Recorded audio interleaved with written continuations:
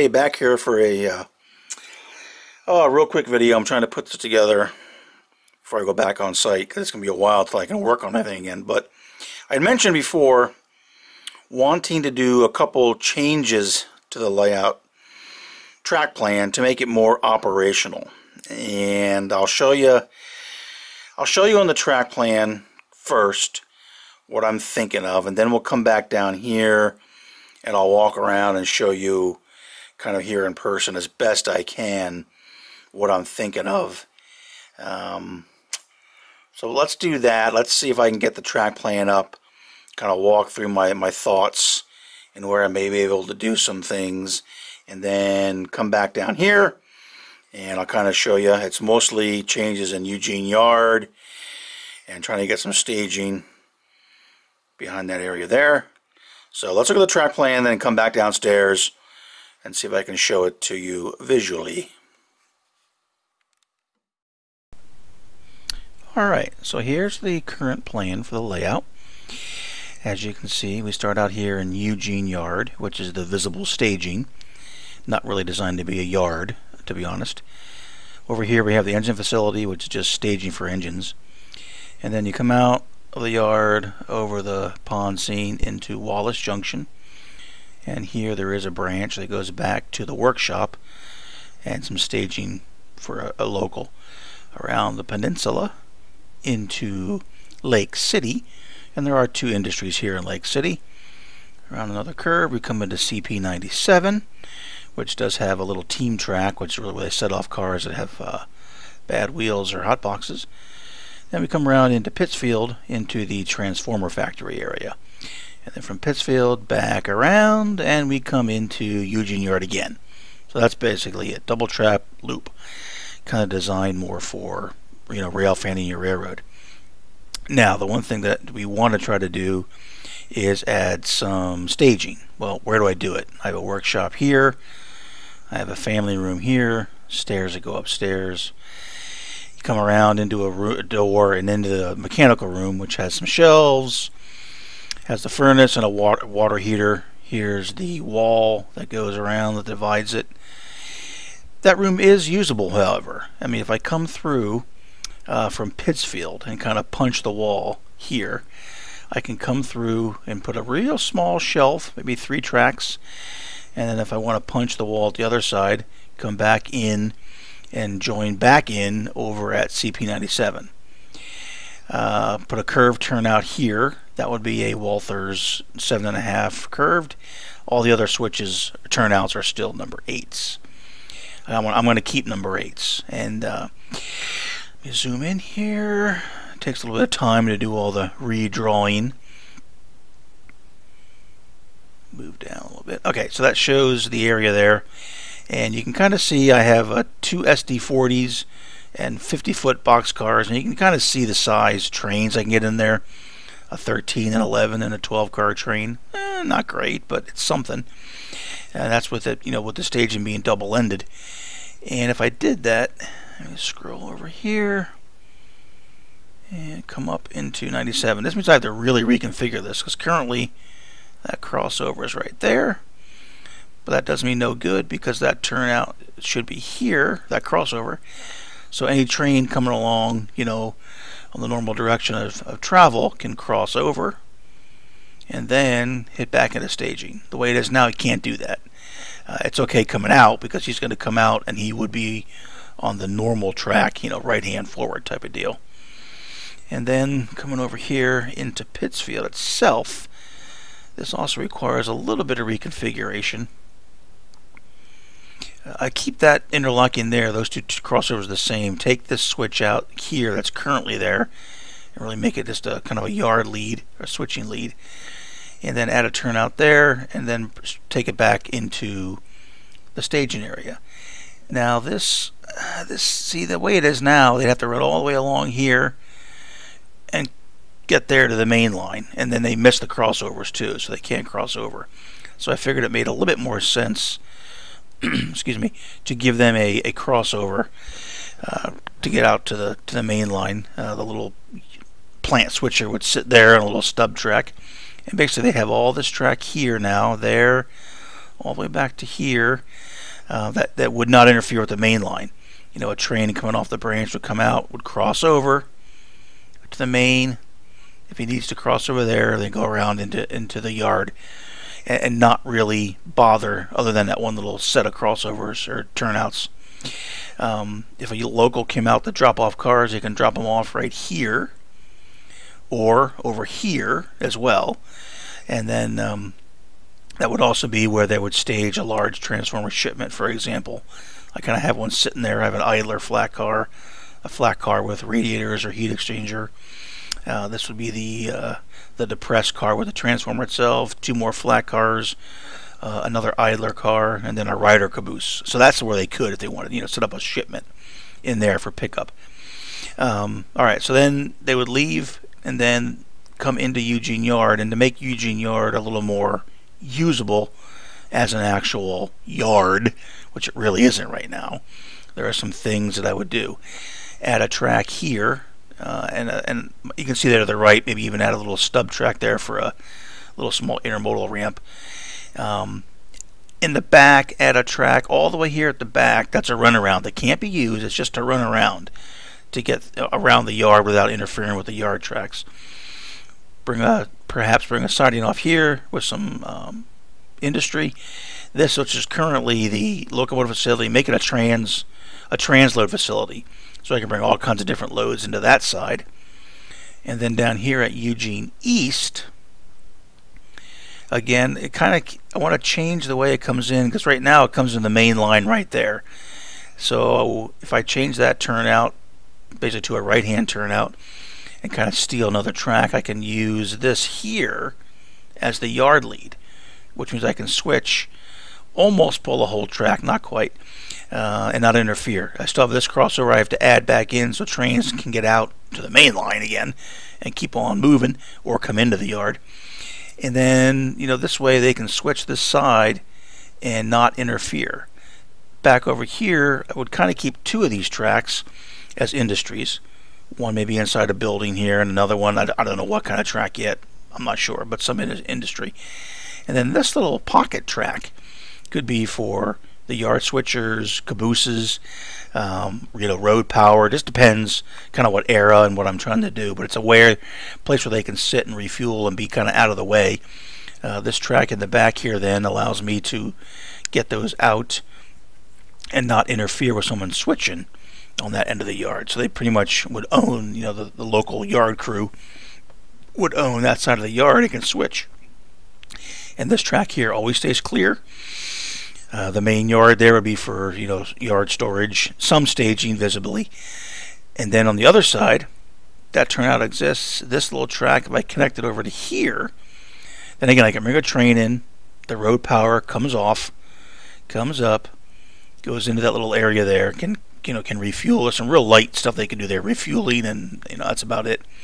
They make the train up, and then they would go back out. And then same on kind of on the other side here, they would do that as well.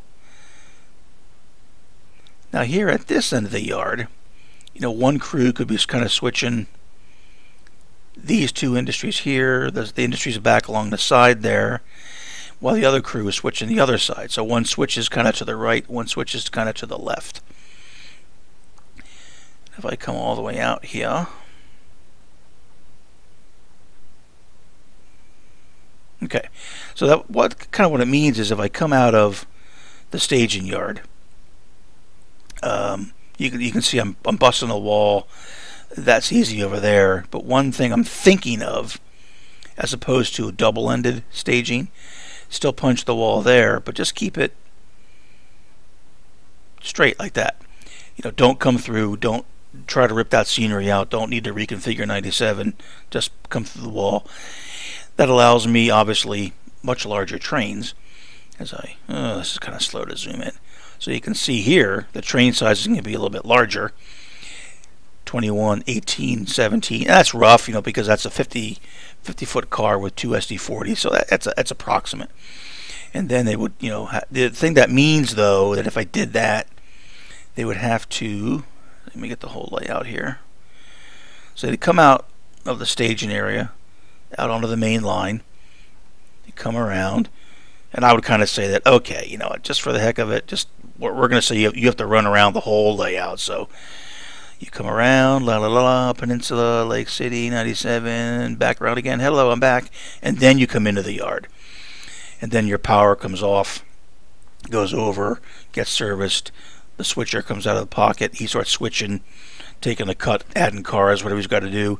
Then the road power comes back out. And he might have to go on the main line, comes over, gets on the train to go back, and he comes back out, and then we'll make him run around again just because we want to enjoy the scenery. So he runs around the peninsula, the bridge, back through. Let's come back again, and we'll go back into staging. So it's something.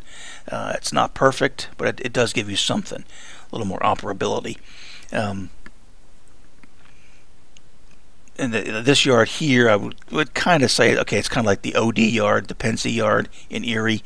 That's where the trains come in out of here, out of staging. They come out of the branch, and they go into that yard there. And then they can do their work over there, or on this side as well, depends. Now, this side over here still does kind of retain its, you know, visual staging, and a train will come out, run around the layout once. He comes around, comes into the yard, drops, picks up, does whatever he does. Power comes off, or, you know, it doesn't have to, but it could. And then they, you know, continue, you know, on their merry old way. So at least it's something. You know, I have the pocket here, and I could have a crew working this end of the yard, a crew working the industries at that end of the yard. So I probably could have, you know, 2 crews going, maybe even 3. Hard to say. Where it depends how I want to switch the crews here in the yard. So the problem is you got to watch that turn out there, because if I'm switching, you know, toward the right, I don't want to foul the main line. But I put those industries far enough away they could pull a cut of cars out, and then from the other side, it's not really that big a deal. They could switch and do things like that. So okay, that's the thought. It's still preliminary. It's not set in stone. It's something I'm thinking about. Let's go down to the layout. Let's take a look and see if it makes any sense at all in person, and then we will like to see people's thoughts. All right, so hopefully that track plan and the thoughts made some kind of sense. So here we are. Here's the area at CP97 where I'd have to reconfigure the interlocking, and right straight ahead behind that wall up there. And we'll actually walk back real quick into that room. It's a mess, but at least I'll show you my thoughts, is where I'm able to put some staging. So what I have to do, you know, like I said, is take this crossover, take it out. I hope I can save it. Take it out and move it so it's here, and then keep everything else the same, and then add a number 8 switch basically here. Bring it out. I mean, it's really tight to the wall. I realize that. I don't know how I scenic it. I don't know how I would do that. I'd put a retaining wall there, you know, like a block wall or brick wall or something. I don't know. It's going to look kind of strange. But then it would come around here. So this corner would basically come out, or a good part of it. The track comes around, and then like I showed, it kind of comes through this wall here, back behind here, which is the mechanical room for staging. And I showed you kind of the size of the trains I can get back there. Again, I'm not going to be getting real long intermodals or auto rack trains, but I can do something. And then here, now this will have to be reconfigured. And of course, this building doesn't belong here. Here is where, roughly about in there, is where that would come out from behind here, and I have to do something here to hide it. That's what I'm thinking, a road bridge over it, like it's a road access into the plant. And it just so happens to be where that other line goes out. And then it would come in here. Like I said, this will be reconfigured a little bit. You know, basically it would, you know, come in here, and then this track that these cars are on, basically, you know, up this way becomes the branch line or whatever line, you know, coming in to the main line. I don't like I said, I don't like it as much because I still have to switch off of that line, but I can still do something. And I can probably still have a little pocket here for the cars that get dropped off and picked up by the local that either comes off out of the branch or comes out of Eugene Yard, either way. And then one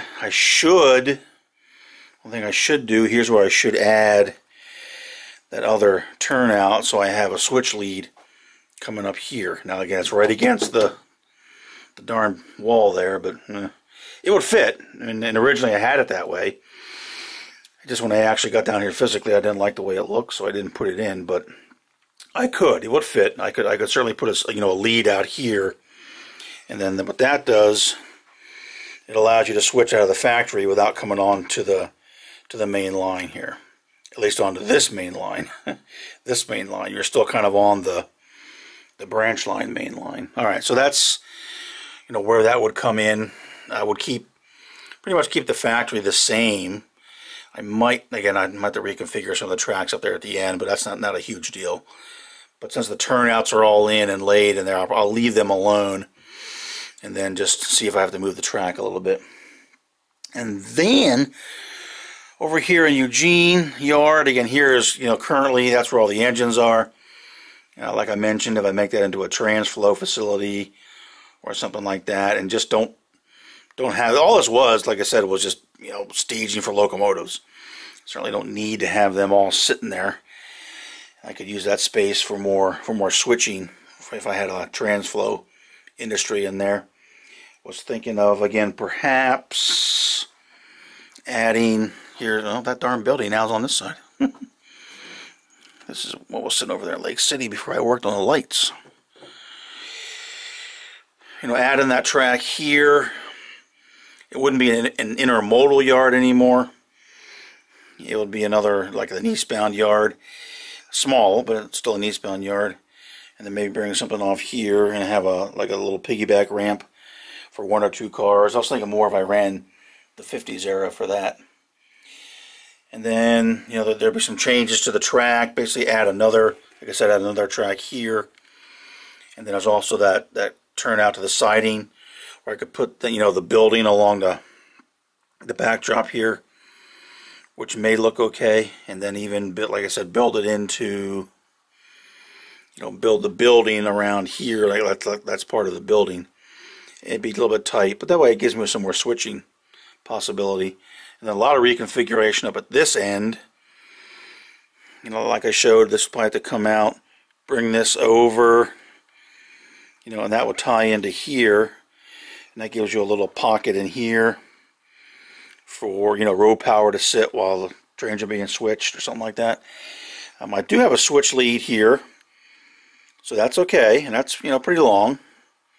So that's the switch lead, like I say, for, for this yard over here. Now, on this side, like I showed you, I don't, because the ladder comes right out to the main line. So if I'm going to switch, I'm going to be, blocking the main line. Which when it's just me, it's not a big deal. But the changes that I showed in the track plan, give you it's hard to visualize here. But basically, this gets replaced with a turnout. It comes straight, kind of along where this track is, where the J is, and that would come up and be the switch lead. And then you put a crossover here, so you can get out from there when they're coming out of the yard, to get out to the main line, and then utilize that crossover to get, on the right-hand side to be, right-hand forward. And then, again, put an industry back along here. Maybe have one of these tracks be some type of oil unloading or something. I don't know. But you can kind of see the way it looks now. And then they also have that little pocket in here for either for cabooses or for the switchers to sit out of the way. So if one switcher was sitting there, the other could still be working the yard. I think that might be more operationally correct, so to speak. I mean, most of the switching would have to be done at this end. Kind of like I said on the track plan. You'd be working here because you can pull out on the switch lead. You can pull cuts of cars and not block the main line. And then if you had to work the other end, you still could. You just, it's just the ladder comes out onto the main line, so you gotta be careful how long a cut of cars that you can pull. But you still can do it. So you would switch the transflow area, or the transload area, whatever I put up there, which is now the engine terminal. You still would switch that from the east end. And then if you were switching, if I decided to have the turnout this way, you just need to have enough room to pull your cars off and get to one of the yard tracks, and be able to clear, the locomotive by about here, so you're not coming out on the main line. Again, not that that's the end of the world for this, but that way you don't have to block the main. So there'll be some changes in there, and then maybe some more industry, back along the back with a couple more spots for cars. So that you can almost have maybe 2 crews working here in the yard. One kind of maybe peddling the industries, and one working the east end, so to speak. And you could have some trains, come in and drop off cuts of cars. If you had a train come out of the branch, you could come around, come into the yard with this whole train. His power goes out, and it maybe sits, out of the way up there on that track. While the switchers then take some cars off or add some cars to it and swap the caboose around if I'm modeling that era at the time. And then the road power comes back and takes the train back to the staging area. It's something. It's not a lot. I don't really have nearly as much hidden staging as I would like. But that way I get some staging, so I can bring some trains, out of the staging area onto the layout, do some work in the yard, and I can get in from both sides. Because before, if you just came out here, basically you could run into the yard and the power is going to switch ends and you go back, which is possible. But if I decide to reconfigure over here, that way, obviously you can come out of staging, come into the yard, drop a cut of cars, pick up some cars, that kind of stuff, then continue. Hopefully I'm not panning too fast here. And continue around the layout. Woo-hoo-hoo. And then, back into staging on this side. So it's kind of like you made a run across the layout. And I was thinking, and again, this is not probably totally prototypical, but if you come off the branch or come out of the yard, you got to run around. Maybe you run around the layout twice. I know it's the same thing twice, and that's not realistic, but at least that's something, right? I don't know. All right, so let's go over to the other room. We'll just get a real quick look back behind here to see what that looks like. And it's a mess, I'm going to warn you, but let's go take a look. Okay, so here's the mechanical room. And along this wall here is where you'd come out from CP97. Probably would be come out, right about in here. And again, I'm not talking about huge, just the 3 tracks. Just kind of hugging the wall here because you got to have room when the maintenance guys come in to do my yearly, fall and spring maintenance on the furnace. Like I said, now you can see it's stacked with all kinds of other paraphernalia. But then I could curve around, and then it'd just be a shelf. And out there at the far end, that's where we'll poke through and go out into Pittsfield, right by the factory. A little risky because, the water heater and furnace are back here. But I figured if I made it somehow, on the shelf, that maybe it was just on brackets like I could remove if I had to. If something happened back here and they had to come do some major work, I could take it out. I don't know if that curved turnout would fit right in there, but it looks close. And then that's really, all I could do. At least it gets me something. So that's the mechanical room I'm thinking about using. I can't really do much more because here's our messy family room. And you can see there's that's the door into the layout room. So I can't really, that's the workshop back in there, which I love. I want to keep that. But if I came around there, I guess I could come out here and along here. Then I got closets. And then even if I took those out or didn't worry about it, then I still got to get from here over to, it's just, I'm not that good at figuring that out, and I just don't know how else to use it, how else to. If I ever got the chance to utilize this room, I'm not sure how I would do it. Because even if I tried to come, along here and through here, well, now I'm right out in the middle of this room because I still need access to get back here. I can't close off the furnace and the water heater. As soon as I do that, I'll be in trouble. So I don't know. So that's, but that is the back room. That's where I'm thinking of putting the staging along the side in there. At least get me something off the layout where I can run some trains on and off. Alright, so there's the view at 97. That would be reconfigured with that track going off into the back. And I'd like to know people's thoughts. Again, I don't claim to be the world's greatest model railroad operator, but those are the thoughts, what I'd like to do to try to improve things. Let me know what you think. Does it make sense? Is it a waste of time? But again, I'm considering it. Will take a lot of work. Obviously need a lot more track. I need to buy more track. I need to make more turnouts, which I can do. It's not hard to make them. It just takes time. Have to reconfigure the computer program. Maybe take some signals out, add more signals, make sure I have enough inputs and outputs. I mean, it'd be some work. But I think if I did pull it off, it would expand the operability, is that a word, of the layout itself. Because it's just a big double track loop right now. You just run around and watch your train roll through the scenery, which is and all that's what I said. That's what it was intended for. It was consciously made that way, but would like to get some operational improvements. So let me know what you think. Those are the thoughts. Still be working on that a little bit. I'm working on the track plan some more and trying to noodle up the costs and what it would be to actually pull it off. But let me know what you think. Those of you out there that are operators that are much better at track planning and operations than I am, let me know if this has any semblance of a plan. All right, thanks everybody.